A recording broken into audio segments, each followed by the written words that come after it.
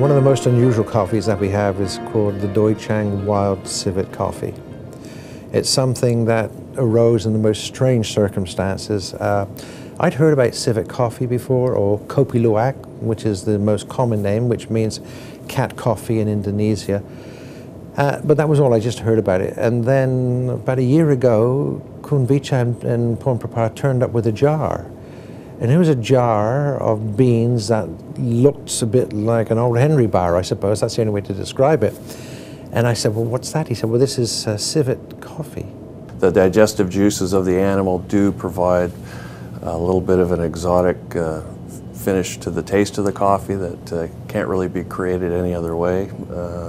So in Southeast Asia, where those animals do exist, it provides some of the cleanest and some of the most exotic tasting coffee that's available of that type in that region.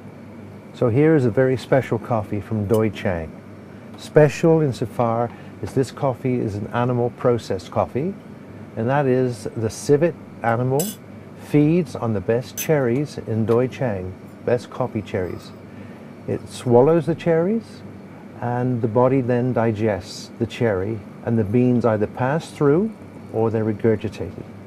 If they pass through, they end up looking like this. This is as they are gathered by the farmers under the trees. As an alternative to passing the beans, the civets will sometimes regurgitate or spit the beans out. Now, when it's passed, these beans will be found in the jungle. When they're regurgitated, they will be found underneath the coffee plants. So the challenge for the farmers is not just to find the spat beans, but to go out into the jungle. What's special about the Doi Chang civets is that they're wild. Unlike some of the other civets in different countries, which are caged, the farmers will only gather civet from the wild. These beans have been rated as some of the highest beans by Coffee Review, and as a civet coffee, it's received the highest rating that's ever been given by the Coffee Review. So when drinking this coffee, what will be found is it has all the characteristics of a Doi Chang coffee bean, but it has an additional sweeter flavor, almost like a lingering honey flavor to the beans.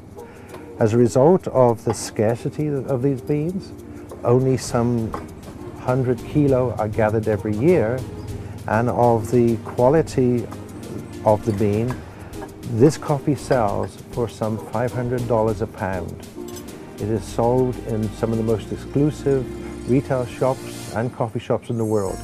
Very often it will be sold for up to $40 or $80 per cup.